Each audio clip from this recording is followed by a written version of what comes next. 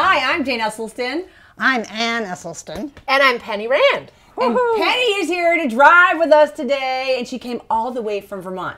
Can I just do a little background? Yes. So Penny's been a friend of mine and our family's for decades. I mean, since like 1991, 01, 11, 30 plus years. Are we that old? Yes. And anyway, but Penny would come every summer to visit with all of us, and on the big farm porch, she would make this amazing wild rice salad that just it had her personality in it, full of color, full of flavor, full of texture, and this magnetic energy to it. So in the Engine 2 cookbook, if you look at how it's barely staying together, in the Engine 2 cookbook on page 100, is it page 100? No. Page 140. And then what is it called? Magnetic wild rice salad. I am so excited. This is one of my favorite things. So to think that you're here making it.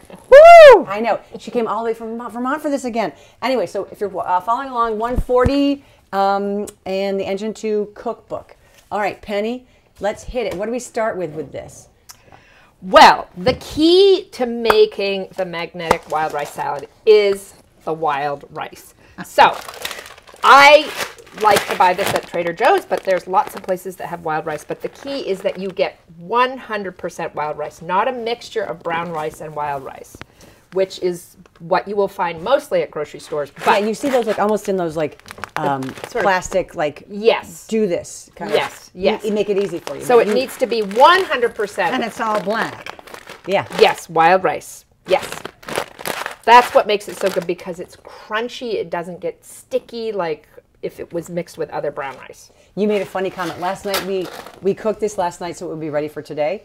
And I was like, Penny, you think it's done? And you, from her couch, she was like, if it smells like bark and it wait, what was your comment? Yeah, if it smells like bark and tastes like bark, it's all ready. Smells like bark and looks like bark, it's ready. Yeah, so when it cooks, it's very earthy tones. And the beauty of wild rice is that when you eat it, it stays fresh and crunchy, and that's what makes the salad so delicious, I think. All right, so let's construct this. Okay, so what we need to do is we will cook our wild rice, and you cook it and you want to rinse it after it's been cooked, and then just let it cool. The beauty of this recipe too is that you can make it the day before, or you can cook the rice the day before and then add all the ingredients the next day or just before your meal. Have you ever made it hot? I don't think it would be as good. No, Yeah. not at all. I've never done that. It's meant to be cold. Yeah. That's what makes it, yeah. Okay. Which makes it a perfect Thanksgiving dish, because you can bring it to Thanksgiving. So, I'm jumping ahead of myself. Go. Any time of year, delicious. Right. So we had it in summer, but I was just thinking bringing a cold dish. Yeah. And it's really easy to make. Doesn't take a lot of time. Very easy to make. So, make the wild rice first and put it into your beautiful bowl, and then you get to add all of these other beautiful ingredients. So we have the next thing you have here on the list is celery. So Anna, you can take care of the celery? Yes, if you could chop up some celery, that'd be great. Now, do you want it skinny? Do you want to give me an example of how it should be? Well, I like to maybe cut it in half like this, and then I just make little pieces like this. I got it. I'm good at I'll be good at this. And then then you have a bunch of parsley stemmed and chopped. So I'll take that on. Or you want? No, that would be great. So Jane's. I'm a lazy stemmer. So how do you do it? I usually just I am the same, because this is actually okay to eat. So you could just put all of that in there, or you could just peel this right off and then just chop where the ends are. That's what I do. I tend to just so perfect. And you say you want a half a bunch, so I'm going to go with maybe half a bunch. Is this enough? We're making the recipe that's in the book, the serving size, which calls for 2 cups of wild rice, and this is what it looks like in terms of the amount. And this is perfect for a family, for a dinner. And Man, so if I were there, it would be about enough for 2 people. Yeah, well, it's true. When I make it, I often double the recipe, because I really love to have it as leftovers, and it lasts for a very long time in your fridge, for lunch at work, for dinner the next night. it's great for a whole week, and it's a really healthy thing to have in your fridge as a go-to. Your breakfast commute. Your breakfast commute, all of those things. So Okay, what's is next that- after that? Well, Then this is right. Should we just throw it in there? when yeah, you're so ready? once it doesn't really matter the order in which you put things in it. It's all going to go in there and get tossed. So there's no particular Is order. this good enough, or do you want it better? That looks perfect. How am I doing here? And the celery is ideal. Let me just taste to make sure it's really crispy. Oh, If it isn't, It's if great. it wasn't crispy, what would we do? I don't know. We'd have to go find something else. oh, we'd in the- find some more in our garden. I'm kidding. We don't grow celery. Beautiful. Wait, I've Look got at one that. more. Oh, she's got one more. Okay, it's coming together. Have you actually, you know, speaking of celery, have you ever listened to there's a great podcast about food called Proof? No. I think like proof as in, doesn't bread proof? Brian, isn't bread proof? Yeah. I think it's a chefy term. I don't know. I'm not trained in that way. But they had a whole podcast about celery. And celery was like the thing to be into in like 100, 200 years ago or something like that. 18 somethings. And they had like celery vases. They would have celery parties. It was thought to be this amazing health food or whatever. And it kind of fell out of favor. But it's coming back because the microbiome loves celery.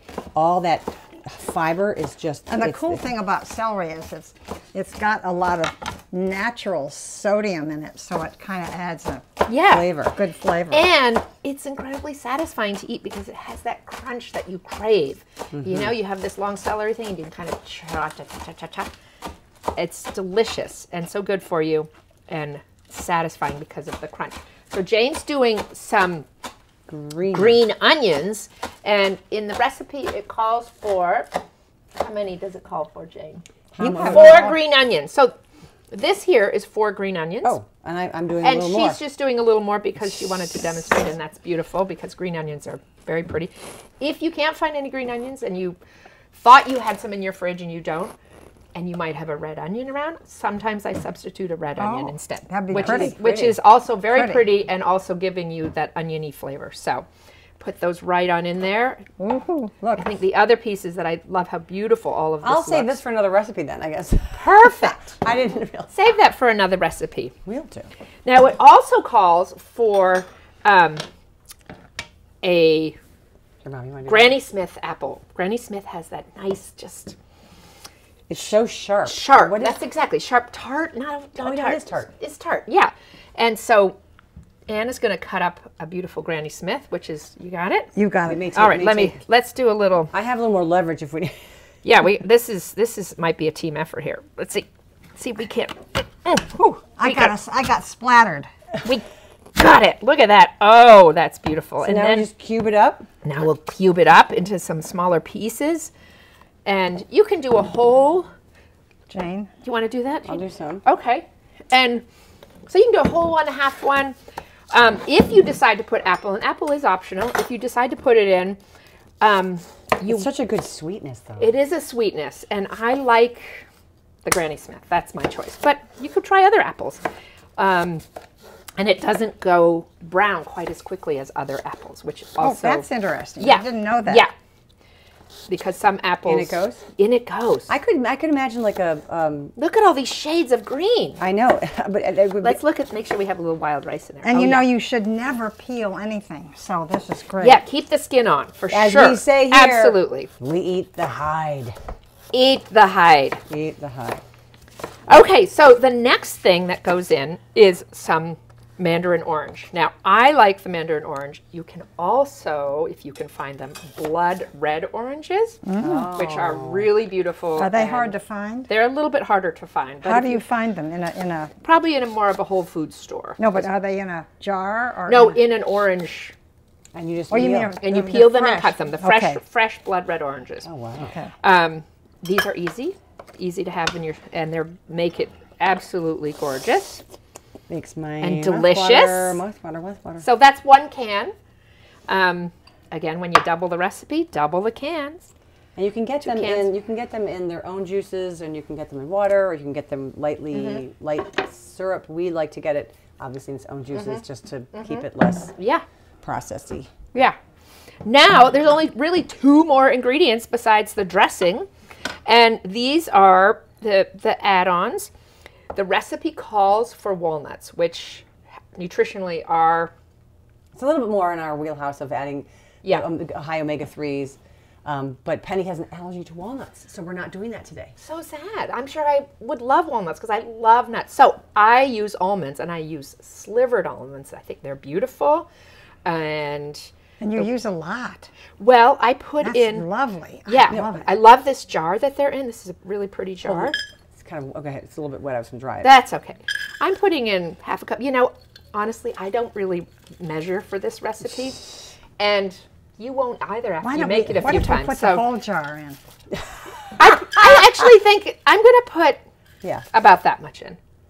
About that much. Yeah, I think that looks just. I think that looks just a lot of right. It's stuck in the bottom. There you go. No, that's just perfect.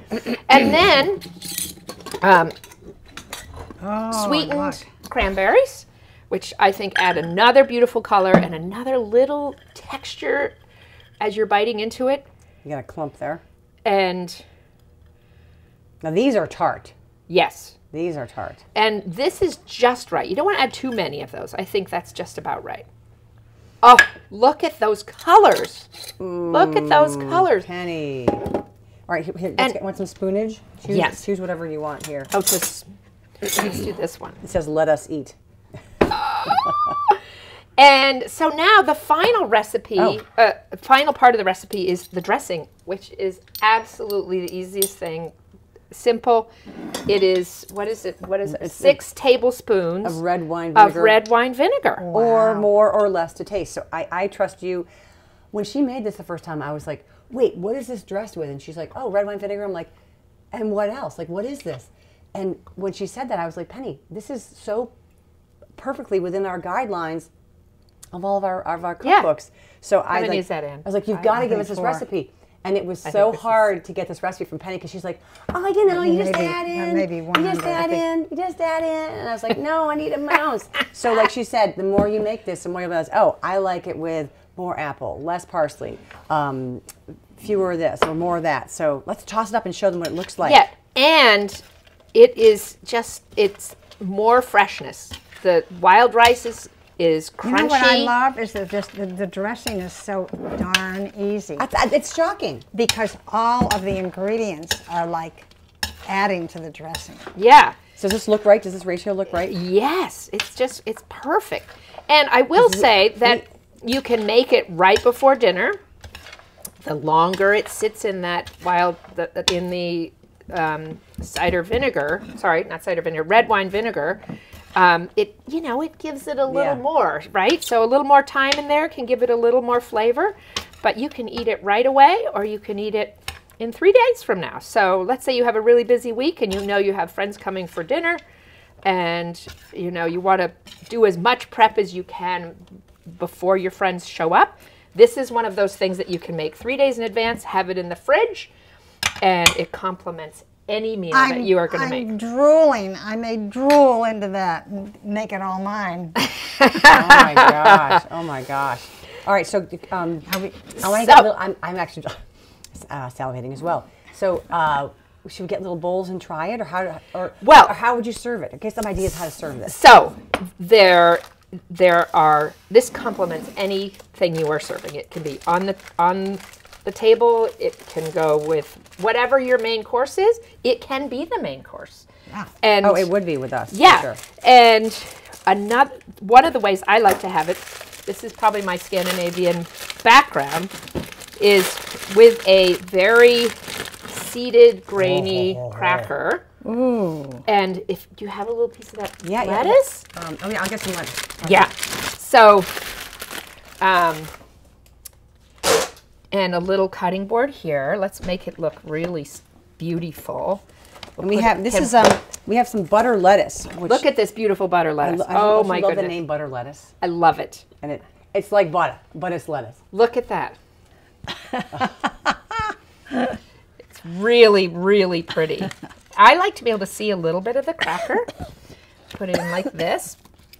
And then it just sort of sticks out a little bit on the side. And I'm gonna have one on this side. You guys have those two. I'm gonna have one with just a nest of this. Okay, you could do that too. You could roll it up in there if you wanted to. All right. Well, I want you to serve.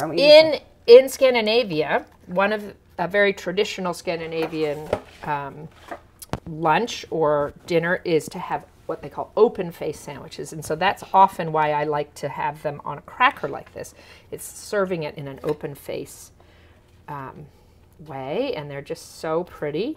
Like I love that this is thought of as a sandwich. Like this is so Yeah. not an American way of thinking. You know? Yeah. You got a clump there, Mommy. Look at that clump. And I want a little. I'm I want a little, spreading it out. And I so want this little is a roll. way to do it like that. Or you can And do you it. could do it in a little roll like that. Mm-hmm. Yeah. Look at that. Hey, Hey, cheers! cheers. Wait. Let's have a little bite. Cheers, big ears. Big ears. Wait. Cheers. Cheers! Cheers. Cheers. How do you say it in Danish? Skål. Skål.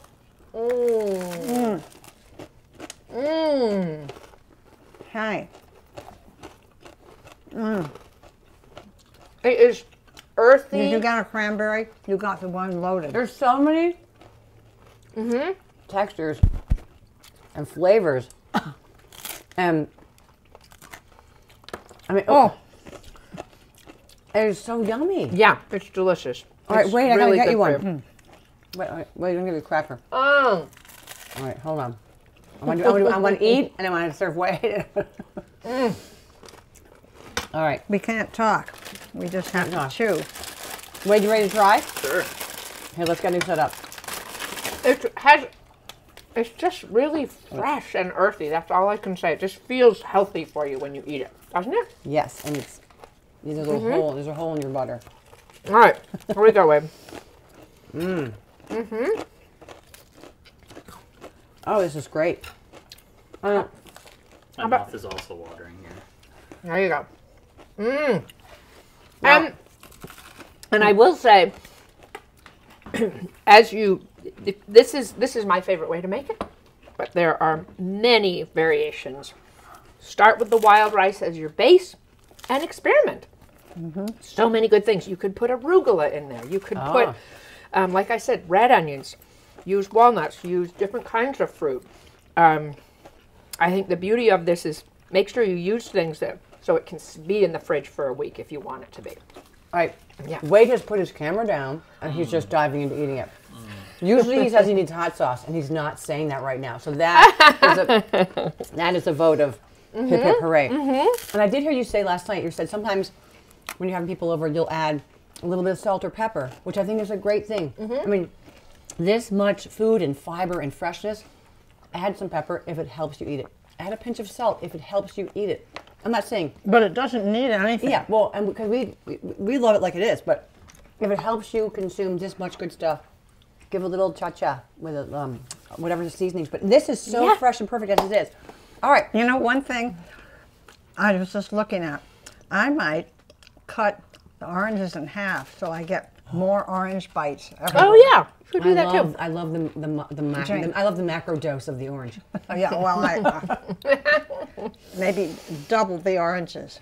Well, we could do that. All right. Well, we're so full of things in our teeth right now. I'm a little aware of saying thank you to you, Penny.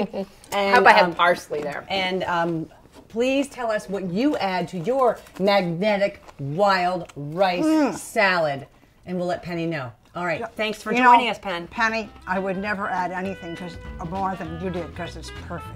Oh. Well, Right. enjoy everyone. Bye-bye. Thank you.